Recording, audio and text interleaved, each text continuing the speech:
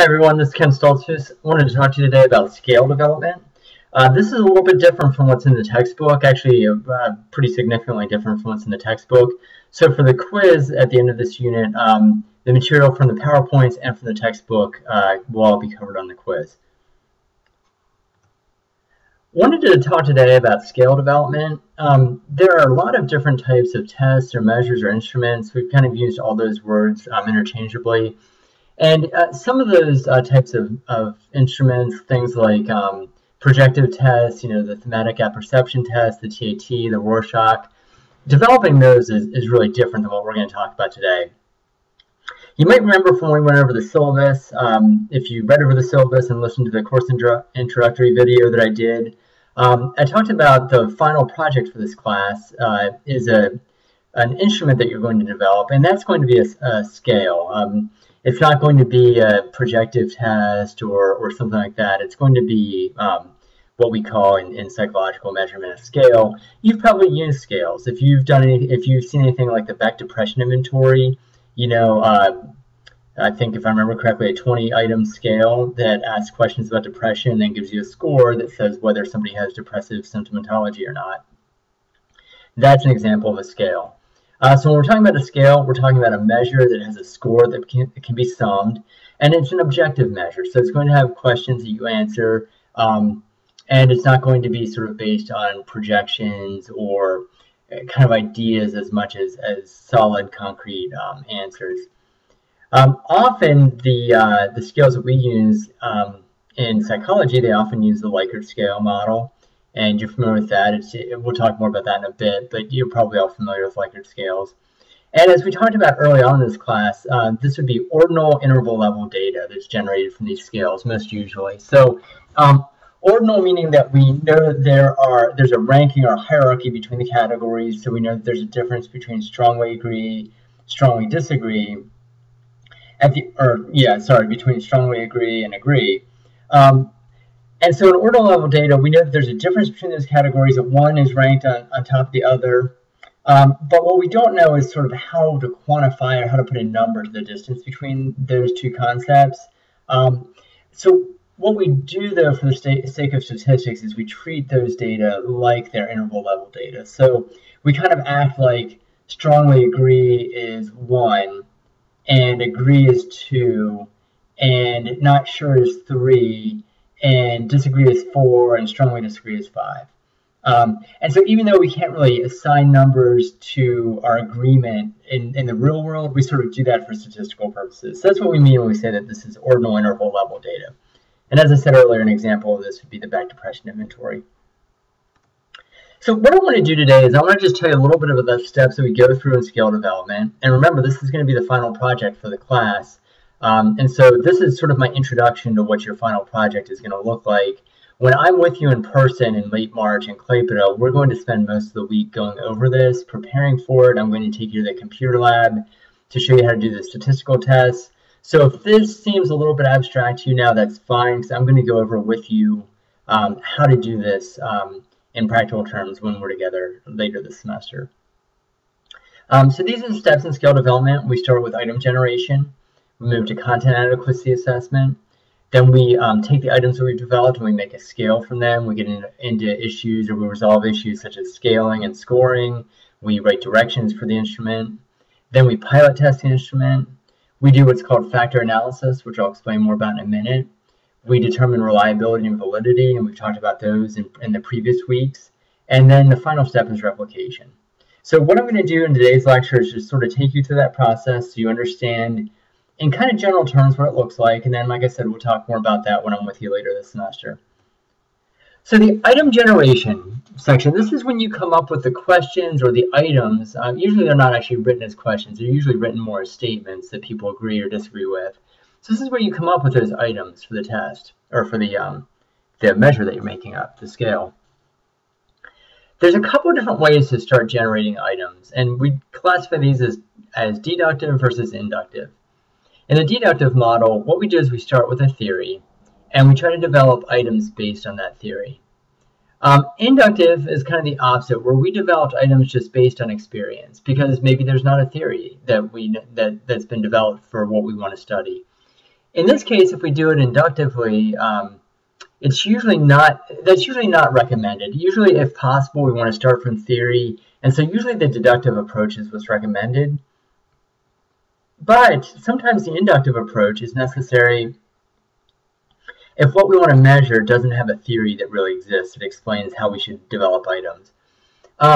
If we have to do a more inductive approach where we have to sort of base it on experience and kind of just a general common sense, if possible, we want to involve experts or people that are very well qualified in that process so that we have some sense that these items are coming from somewhere that's at least somewhat reliable and scientific. That's why we sort of want to use a deductive approach if at all necessary, or if at all possible. So let me give you an example of what I mean by item generation. This is really just sort of based on my experience, my research. A lot of my research has been done on university students, and the reason, well, it's been, my research has been focused on alcohol use in university students, drinking in university students. Some of the background reading that I've done relates to the reasons that university students drink alcohol. So this is a situation where we can use a deductive approach because there's actually there's a pretty good theory out there, or a couple of pretty good theories that would say that the reasons that university students drink alcohol, typically there tend to be two. Socialization. University students tend to drink when they're hanging out with their friends. Coping would be the other reason. A lot of university students seem to drink when they're having a bad day, when they fail a test, they break up with their boyfriend or girlfriend, that sort of thing. So that's a deductive approach. We've got this theory, and now we're going to develop items based on measuring socialization and coping as motivation to drink. So here's a couple of examples of items we might come up with if we're developing a scale to measure the reasons that university students drink alcohol. We might have an item on there that says something like this. When I drink alcohol, it's usually in order to have fun with my friends. And of course, that would be a socialization item. We'd be measuring to see, does the student usually drink alcohol when they're with their friends? So that's related to socialization. Another item we might want to include would be something like this. I'm more likely to drink alcohol on a bad day than on a good day. And that would be an example of a coping item, where we want to see, is the student drinking to cope with a bad day? And what we would do is we would just develop a whole pool of items. So if we want to have a 15 to 20 item scale, we might develop 30 or 40 or 50 items. And then what we want to do is we want to pick the best ones. And I'll tell you a little bit in a second how we do that. Before I get into how we pick the best items, though, let me give you a little bit of just sort of some guidelines for developing items. I mentioned this first one last week, but I want to just reiterate it. One of the things we want to be really sure about is that our items focus on a single construct or a single issue. We don't want them to be what we call double-barreled items. So in English, double-barreled means it kind of comes from guns, and some shotguns, for instance, have two barrels. And so you can shoot out of both barrels. We don't want our items to be like that. We don't want them to kind of have two different points. So an example of an item we wouldn't want to use because it would be double-barreled would be this one. I drink alcohol to have fun and to socialize with my friends. Well, the problem there is it kind of covers two things, because what if I think it's really fun to drink alcohol by myself? How do I answer that question? Because I drink alcohol to have fun, but maybe I don't do it to socialize with my friends. Maybe I drink alcohol and play video games and watch TV or whatever. I might not be able to answer that question honestly because or accurately because part of it's true and part of it's not true for me. So we want to make sure that our items just focus on a single issue. We also want to make sure that our items throughout the scale have a consistent perspective. So if we really want to know what a person's motivation is for drinking alcohol, we really don't need to get into what their friends think.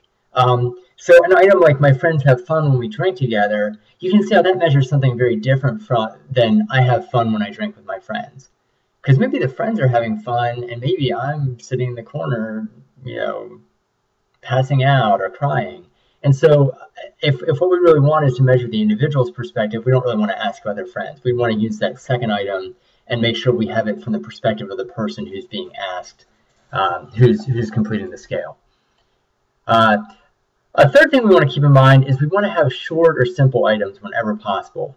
So sometimes this takes some doing, because sometimes, in psychology and in other similar fields, in university, we teach you all kinds of big words, and sometimes those words end up in the scales that we develop. And so we don't want to do that. What we want to do is something short and simple. So we wouldn't want to say something like this in our item. We wouldn't want to say, when I'm with my same age peers, I tend to consume beverages that contain ethanol in order to reach a point of inebriation, right? Because nobody's going to understand what that means. What we'd want to say is, when I'm with my friends, I usually end up getting drunk. That would be an example of a short, simple item that we could use. People understand what that means. Even people that maybe have some cognitive, would maybe be lower functioning in terms of their cognitive abilities, or people who aren't native English speakers, most people are going to understand that second one a lot better than that first item. We want to avoid negative or reverse scored items, because when we use them with a Likert scale, it gets confusing. So if we say something like, I usually don't drink when I'm upset, and then we have people relate that on a Likert scale, if they disagree with the fact that they don't drink, you can see how that gets confusing, right? It's much easier to say something like, I usually drink when I'm upset, and then people either agree or disagree with that. But once we get that double negative in there, when we've got the don't, and then we've also got a disagree in the Likert scale, it tends to confuse people, and we're not always sure we get good, accurate results from that. So usually we want to avoid negative. We want to word our items in the positive. Sometimes we do use what's called reverse scored items, and what that means is sometimes we want to ask questions both ways. So sometimes we have items that when we're scoring the test later on, or scoring the measure later on, we need to reverse the score. So we usually try to avoid that, but sometimes there might be theoretical reasons why we would run a question in a different direction, and maybe sometimes just to make sure we're getting an accurate sense of what the person is trying to tell us. But generally, we want to avoid that. Sometimes you will find that in scales, and it's not wrong, but if you can avoid it, it's better to avoid it. The last thing is, sometimes people make the mistake of thinking, well, I shouldn't ask about the same thing in different ways. Actually, that's exactly what we want to do, because this is supposed to be a scale about one idea, or one concept, one construct. And so we want to ask about that construct, that idea that we're interested in various ways. So if I'm asking about reasons college students or university students drink alcohol, I'm going to want to ask a couple of different questions about socializing with friends. It might be something like, when I'm with my friends, I tend to drink a lot of alcohol. When I want to socialize, I tend to drink with my friends. We might want to ask that a couple of different ways, and the more we can sort of saturate that content into the scale, probably the more accurate our scale is going to be. We don't want to ask about it just once.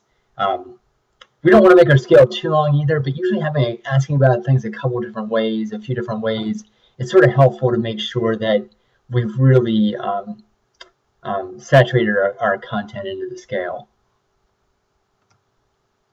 So the next thing we do, once we've got a pool of items generated, we need to determine whether our items measure our concept. And there's some different ways of doing that. One of the simpler ways is to have a focus group. So this would be, if you want to do our scale that we've been sort of talking about as an example, reasons that university students drink alcohol, we could get 5 or 10 university students and buy them some pizza and give them some candy and say, hey, will you come and sit with us for an hour and talk about whether you think the items in this scale measure the reasons that university students drink. And maybe that group says, we think you're missing something. Or maybe they say, yeah, we think this is great. So that's one way we can do it. Another way that's maybe a little bit more scientific would be to have individuals read items and compare those items to a theoretical definition of the construct. And so here, we want to maybe start to get into, if 8 out of 10 of our reviewers agree on a certain item, then we're going to accept that item into our scale. So it's a little bit more kind of scientific than the focus groups, but not much. And then finally, there's some statistical approaches we can use. We can use factor analysis, which I'll talk more about in a minute, or we can use analysis of variance or ANOVA. There's some ways to do that statistically. I'm not going to get into those now. We'll talk a little bit more about some of those when I'm with you in Collected in person. So now we've got our items, so we go through whether it's a focus group or a group of individuals who read and rate our items, or whether we use statistics. We've identified the best items in our pool of items, so we want to make those into our scale.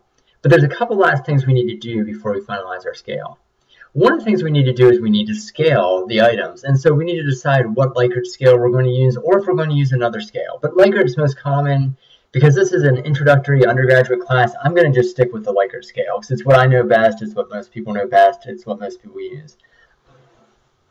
We generally recommend that people use 5, 6, or 7-point Likert scales.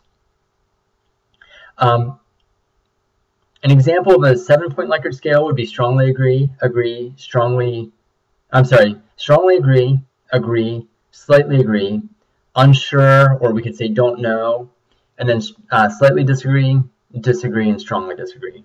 And then you can see for the 6-point scale, we just remove that middle section, that unsure, don't know.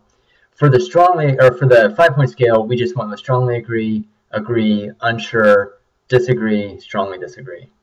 And the general consensus among experts is that having 5 to 7 points on our scale, that gives us enough variance that we're going to get the variance we need to do the statistical procedures that we want to do. But we're not making the scale really, really complex. If we've got 15 different points of agreement, how do you know if you agree 13 points, 14 points, or 15 points on something? It's just sort of too much for people to comprehend in their mind. So we want to have enough variance. So 5 to 7 gives us enough. 2 or 3 maybe wouldn't be enough variance. But more than 7 tends to be too complex. There is some debate in the field about whether we should use odd-numbered scales. So you see with the 5 and the 7-point scale, we've got a middle ground called unsure or I don't know. And some people like that. Other people say this causes satisficing. And what satisficing is it's a made-up word that combines sacrificing and satisfying. So what it means is that people are sacrificing their point of view in order to satisfy the researcher. So if I've asked you something like, it's okay to punch someone that you don't like in the head, and maybe you really think it's okay to punch someone you don't like in the head, but you're worried that I'm going to think you're a sociopath if you say that, if I read that on your scale, but you don't want to say, oh no, I'd never do that, I think that's wrong. So what you're going to do is you're going to just sort of jump into that middle category and say, oh, I don't know, I'm not sure. And that way you haven't completely told me a lie, but you also haven't put yourself out there as somebody that likes to punch people in the head when you're angry with them. The other reason that people satisfice is that it takes mental energy to do these scales, and sometimes people just don't feel like doing it. They get bored partway through, and they start just checking off that middle answer, and that seems to be sort of an easy way to get through the scale quickly. So I was sort of trained it's better to have a 6-point scale maybe than a 5 or 7. There's other people that really like to have a 5 or 7-point scale. There's not a right or wrong here. There's just sort of disagreement among the experts on this. The other thing we want to do when we're developing our scale, sorry, I talked about scaling but not scoring. Let me just mention scoring really quickly. One of the things we want to do with scoring is we want to have, we want to know, when we add up the scores from our scale, what does that mean? And there's two ways to think about this. Sometimes those scores, we just say, a higher score on our depression scale just means you have more depressive symptomatology. Other times we draw an imaginary line through those scores and we say, any score above this cut point means that you have depression. Any score below means you don't have depression. So I didn't get that under my PowerPoint. I'm sorry about that. I meant to put that on, and when I was going through, I just realized I didn't. But that's what we're thinking about with scoring. Usually, we're adding up the score once a person's completed the scale, and that's sort of how we're identifying the score. And sometimes we've got a cut point. Other times, a lot of the scales, honestly, we just sort of have a range of scores where the higher the score, the more of that property is present for the person. Hopefully that makes sense. The last thing we need to think about in terms of scale construction is directions. One of the things we need to be really sure about is that we keep our directions clear and simple and as brief as possible. One of the things we know about directions is a lot of times people don't read them because that takes extra time. And so we really want to keep them as short as possible. But we do want to make sure that we've given people some understanding of what they need to do. So usually we say something like, thank you for agreeing to take the time to complete our scale. There's no right or wrong answer. Please just answer honestly and choose the best answer for you. This is if there's a time limit we want to say, you have 15 minutes to complete the scale. And usually we'll say something like, circle your level of agreement with each of the following statements if we're using that typical Likert scale. We do want to highlight, like I said, the time frame that people have for completing the scale, if we have one. A lot of times we wouldn't impose a time frame. The other thing we want to do is we want to make sure that we give a time frame for if people are talking in the scale, or the scale focuses on agreement about behaviors they've participated in, we want to give them a time frame for that. So with some of the measures that we have of alcohol use, if we were doing a study on reasons for university student drinking, we might also want to give a scale that asks about the amount of alcohol they've consumed in the last month. And so there, we want to say something like, please complete the scale based on the last 30 days. And a lot of times we kind of have a sense that maybe people can't remember back much more than 30 days, or they don't remember very accurately. So if we want to convert that into consumption over the course of a year, we multiply it by 12. Something like that. Usually we don't go back more than 30 days. A lot of times either 2 weeks or 30 days would be kind of the standard for that. Some scales, if you're talking about certain kinds of personality variables, we may not need to give a time frame, but sometimes we do. Okay, the next thing we want to do then, once we've got our scale developed, we've chosen our items, we've developed, we figured out what kind of scale we're using, how many points, and we figured out a scoring protocol, and we've written directions. Now it's time to test the instruments. We call that pilot testing. And we want to make sure that the sample we choose for our pilot test is composed of the population for which the instrument's been developed. So in our case, if we were developing something about motivation or reasons for university students drinking, we'd want to make sure that our sample was university students. And there's some disagreement about how big our sample needs to be. Some older estimates are out there would say that we need between 4 to 10 people per item. Newer ideas would say somewhere, if we're using this technique that I'm going to talk about in a minute called exploratory factor analysis, a lot of folks would say we need anywhere from 50 people to 150 people in our sample.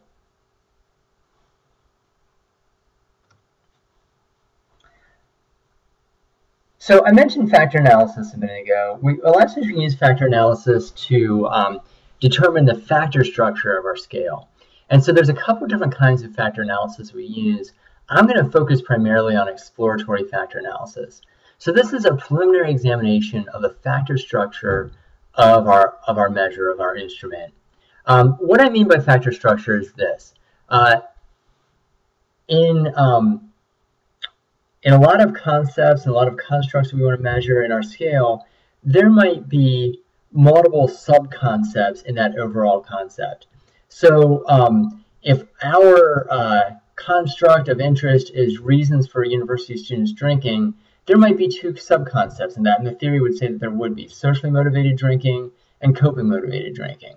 So that whole scale is about motivations for drinking, but we might have 2 factors. And those 2 factors are probably going to be pretty easy and clear to differentiate on our scale.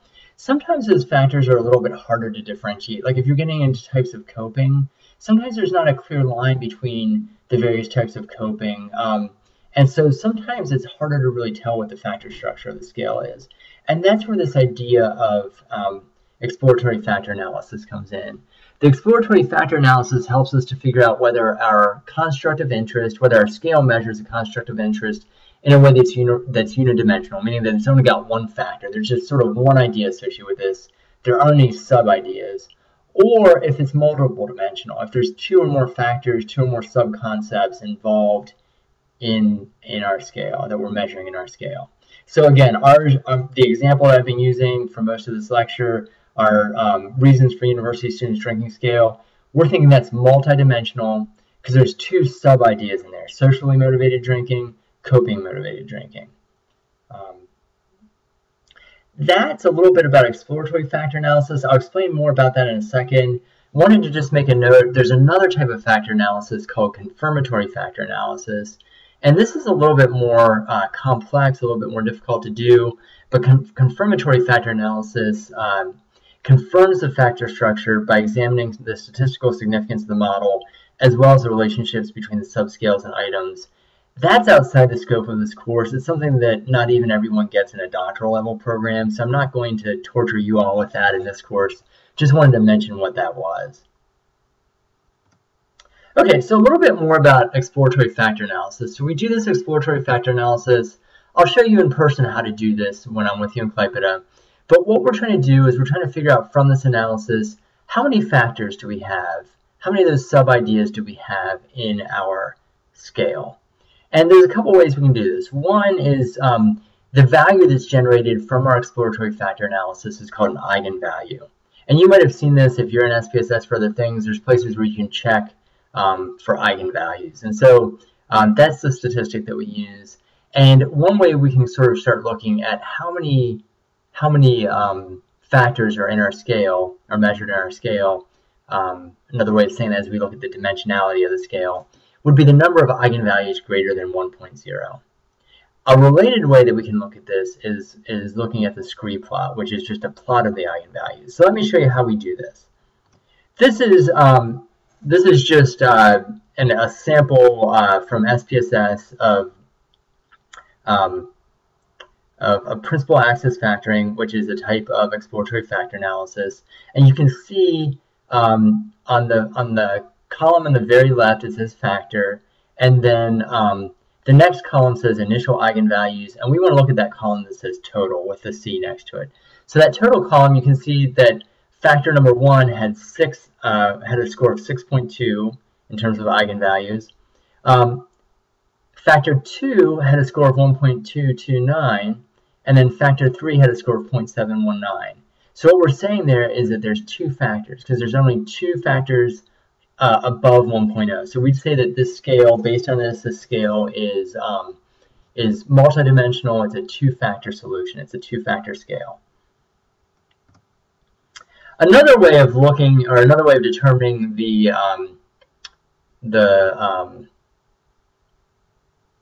dimensionality of the scale is to look at the scree plot. And the scree plot is just taking the eigenvalues and charting them in a graph, as you can see on the screen here. What we look for is when there's a sharp change in the slope of the line. So you can see that between the first eigenvalue, which is up at 3.9 somewhere, down to the second eigenvalue, which is a little bit below 2. By the way, this doesn't correspond to the SPSS chart I showed you a minute ago. This is a different example. We can see that there's a straight line there, and then there's a slightly turned line down to the third eigenvalue, but at the third eigenvalue, we see a sharp turn. And so I put a little arrow there that says elbow. We call this the elbow. When we get a sharp turn, what we usually do is we say we're going to take the factors above that sharp turn. So in this case, again, we'd have a 2-factor solution, or we'd say this scale is multidimensional. It's a 2-factor scale because there's 2 factors listed above the elbow in the scree plot. The problem with the elbow and the scree plot idea is that sometimes it's harder than this to tell where the elbow is. Sometimes it's not clear. Sometimes there's sort of 2 curves and we're not sure where to put that elbow. So a lot of times what we say is we look at a couple different things. We look at the eigenvalues themselves, we look at the scree plot, and generally they tend to agree, and then that helps us to sort of know how to proceed in terms of thinking about the dimensionality of the scale. If that seems a little bit confusing to you, don't worry too much about it. I think it'll make more sense once we work on it a little bit in the computer lab, but wanted to just sort of give you that background. The next thing we need to do is check the reliability of our scale, and I'm not going to spend much time on that because you've had a whole lecture on reliability. I just wanted to say that I think Cronbach's alpha is probably the most common measure of reliability that we use with scale development. And if you remember, this gives us a value that tells us about internal consistency reliability within the scale. And we talked about how to interpret those alphas in another lecture. Generally, the higher the better. But remember, we don't want them too high above 0.9 because then we start to think, well, we don't have any, we're sort of asking about all the exact same thing. So we want some overlap, but we don't want to be all the exact same thing in our scale. We also want to check the validity of our scale. And when we've done our pilot study, our pilot testing, we want to check the validity. Again, last week we talked a lot about validity. I'm not going to repeat that lecture and torture you again with that. But I would say that convergent validity is probably the most common. And if you remember, this is a type of construct validity where we take our measure. Say we've got a measure of reasons university students drink alcohol. We might take a measure of something similar and give that to our sample as well. When we're giving our first, when we're giving the instrument that we've developed, the scale that we've developed, we might give this more established scale. And then we look at whether there's a correlation between the two. If our scale comes up with totally different reasons than the other scale does for university students drinking alcohol, we might think maybe our scale is not too good.